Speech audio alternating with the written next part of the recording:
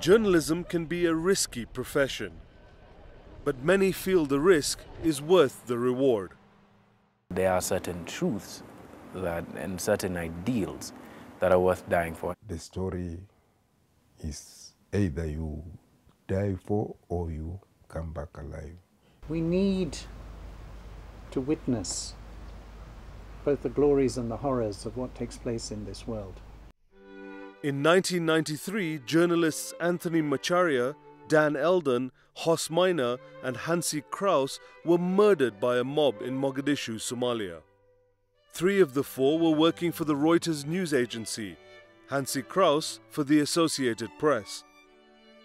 The war-torn city had been reduced to a shell of its former self after tribal warlords took over and started seizing relief food supplied by the United Nations. Abdul Rahman was working with the deceased. US used their B-52. They bombed that place and killed a lot of Somalis.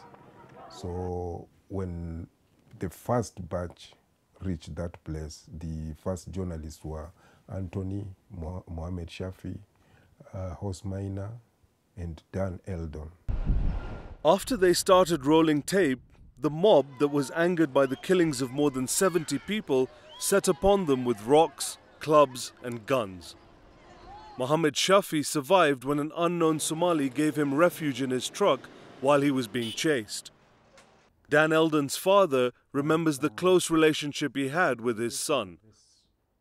Try as much as possible to focus on the good memories of that person, the positive relationship, and see how that can continue being the source of an ongoing relationship with the spirit of that person and as an inspiration to your future life. The Committee to Protect Journalists, the CPJ, fights for media freedom and works with leaders and international organizations in the quest for a free press. According to the CPJ, 1,005 journalists have been killed worldwide since 1992.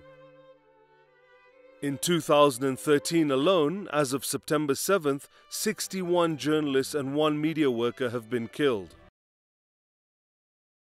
Countries such as Algeria, Rwanda, Sierra Leone and Somalia appear in the top 20 list of the most dangerous places for journalists worldwide.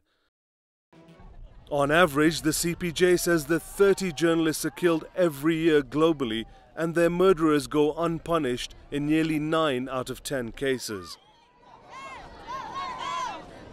John Allen Namu is an investigative journalist in one of the leading media houses in Kenya.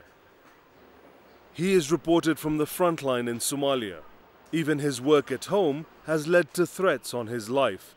Despite the danger, there really is a higher calling in journalism that we need to be faithful to as reporters.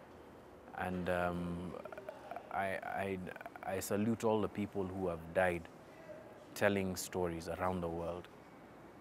But I do not feel dissuaded from being a journalist. Rather, I feel encouraged. A free and fair press has always been a target for governments, tyrants and criminals. Journalists reporting on corruption, organized crime, conflict and politics are targeted for exposing sensitive truths. Government bodies have been pressured to offer protection to members of the Fourth Estate, but this sometimes proves futile.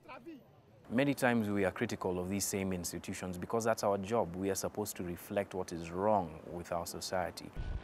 When Somalia was in chaos and the US forces landed in 1992 to try and stabilize the situation, Anthony, Dan, Hos and Hansi and other members of the international press were there to tell this story.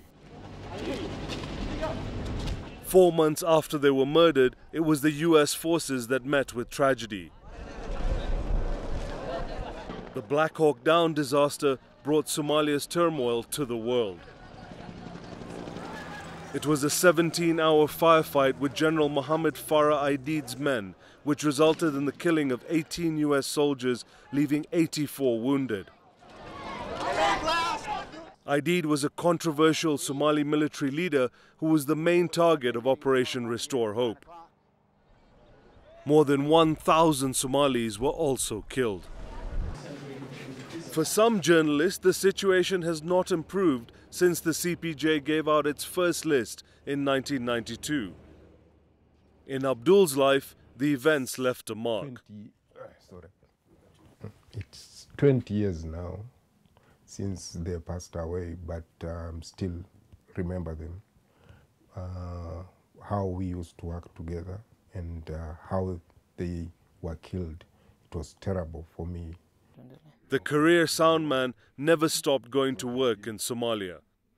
Because journalism is in my blood, and I've seen lots of people running away from journalism because of the danger.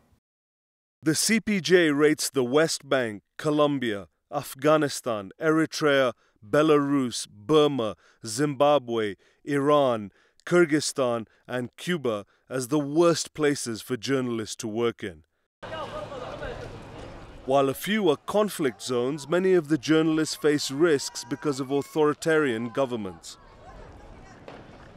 In Syria, the DRC, and Iraq, conflicts rage on. But brave men and women continue to go there to bring the stories, however dangerous, to the world's attention, often hoping they can make a contribution to peace in the future. But some, like Anthony, Dan, Hoss, and Hansi, have already made their contribution and are at peace.